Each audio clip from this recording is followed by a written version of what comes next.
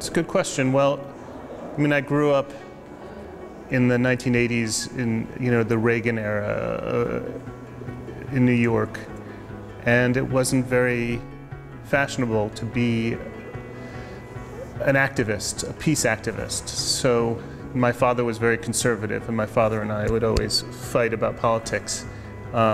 So I always look back at the 60s and the 50s, the civil rights movement and the anti-war movement, with a kind of longing for this activism that I wished existed in America.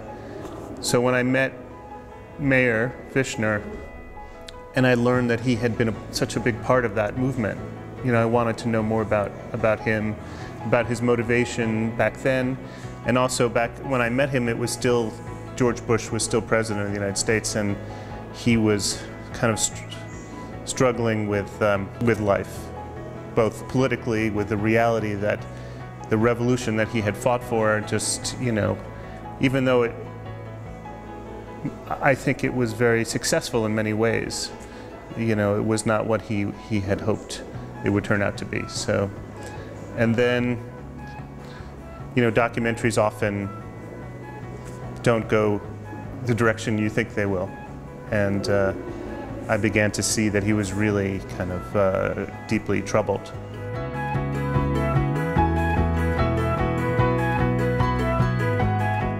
I spent a lot of time in my career traveling and shooting films for other people in foreign countries, and now that I have a family and children, the idea of staying in New York and working is very attractive.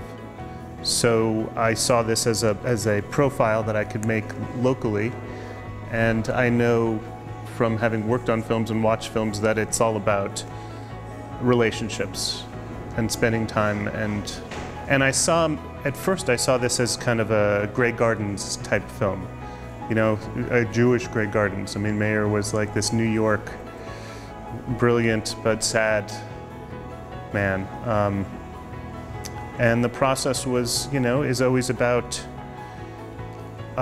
doing the time and spending the time with or without the camera.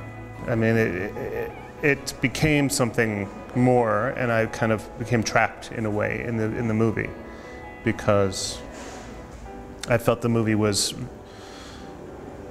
in some ways keeping him alive, but it was also I didn't see an end to it. If I stopped, I was afraid that he would have nothing to live for.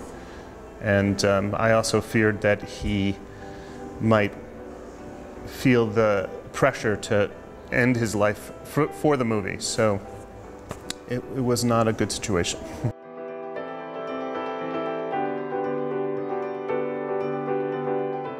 Well, it was, I think this is an interesting moment, because, people ask me how I'm doing, and even though Mayer died 2 years ago, I've been with him in the edit room and spent so much time with him that it feels like it's now that the film is done that I am starting to deal with his death. It was difficult, but it was also, I mean, my job allows me to be with these amazing people and be in their life. It was an honor, in a way, to witness his life and his death.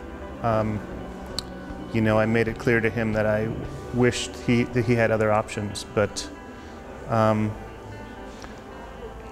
I don't have any regrets about the film or about my friendship with him. And in the end, there was a great sense of relief, in a way, that he was no longer in pain, that he got what he wanted. It wasn't a depressing process for me. There were some very hard moments, but he was a very brilliant man and very funny, and that stays with me.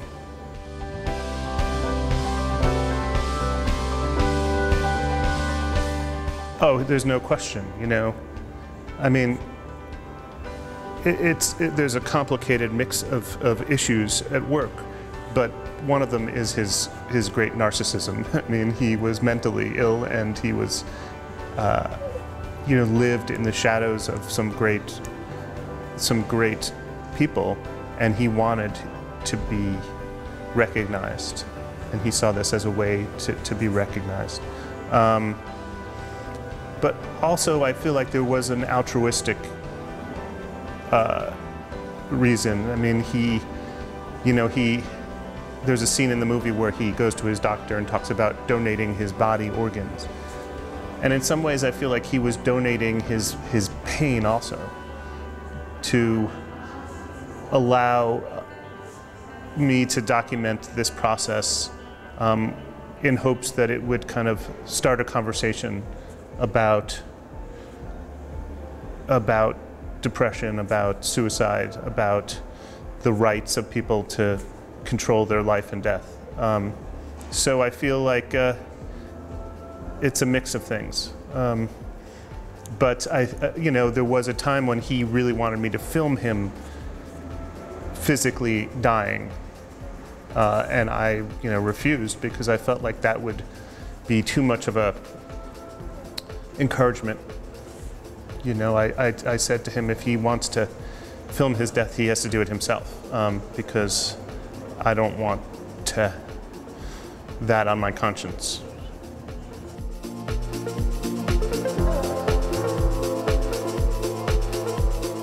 In some ways, it certainly is. I mean, Mayer lived his life through politics and also through resistance. And if you told him he couldn't do something, it made him, want to do it even more. So he did see it in some ways, and that was one aspect that allowed him to move forward. But I think that it would be incorrect to say that that was the main issue. I mean, I think that his depression was the main driving force, his mental illness that did not allow him to. I mean, there are many other causes that he could contribute to in his resistance that he would have, the world would have benefited more if he had not made that decision. So, but yeah, I mean, and also the fact that not many, but quite a few of his friends also chose to end their life, kind of gave him permission, I think, to do it.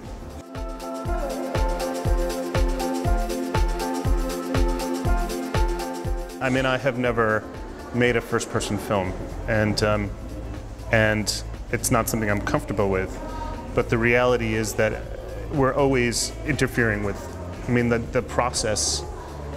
The film begins with a mention of the Heisenberg principle, which is that you can't conduct an experiment without influencing it. And every movie, every time I pick up the camera, I'm interacting with my subject. And this was just clearly too important and too challenging to stay behind the camera. I felt like if I was going to move forward, I had to be a part of the story. And also, I felt that it became, and one of the most interesting parts of the story was our relationship and that kind of struggle. So it was not what I had wanted, and early on, the first few scenes, when I'm talking to him, I'm hardly focusing on him with the camera because I didn't expect that my voice would be in it. But it wouldn't make sense without it.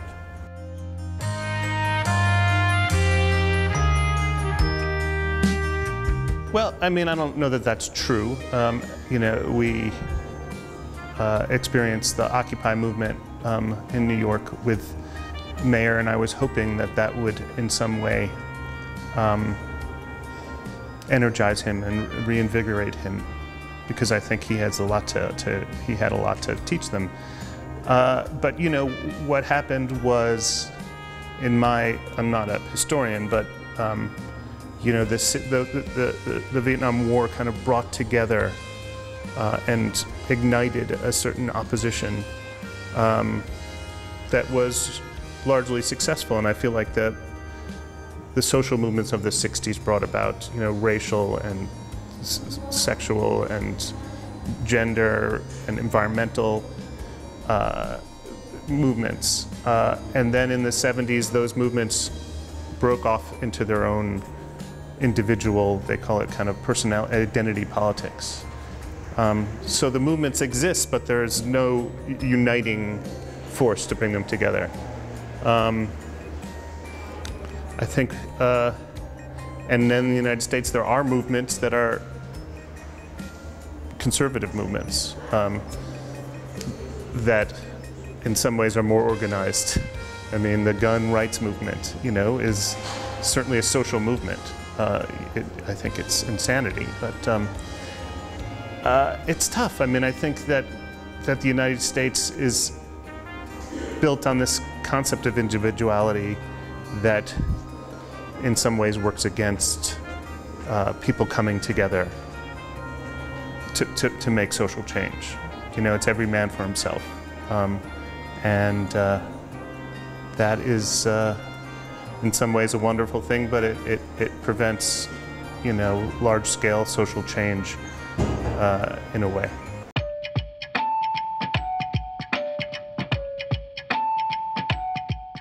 We just had our first screening ever in the United States last week, and that was at the Woodstock Film Festival, which was like, it was very much a home crowd because those people really understood and got Mayer's, where he was coming from, his history.